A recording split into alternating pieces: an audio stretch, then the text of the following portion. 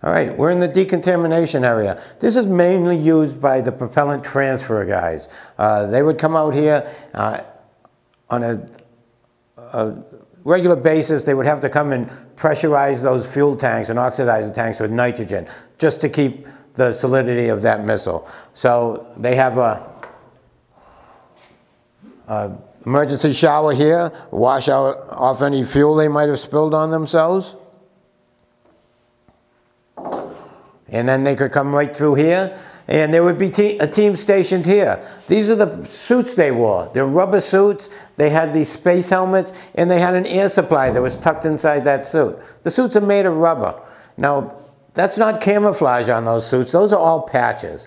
Like I told you before, you get a drop of this in that suit, you're not walking out of here. You're not going to live. So this was the most dangerous job to have, the propellant transfer people. And this was their area. There's going to be people stationed here. There's going to be people stationed down on level 8 in those the 2 pump rooms I showed you. And there's going to be people stationed up topside where the tankers are. Now this over here, it's the long cableway. It's about 250 feet. If you look down that cableway, you'll see those are all shock absorbers.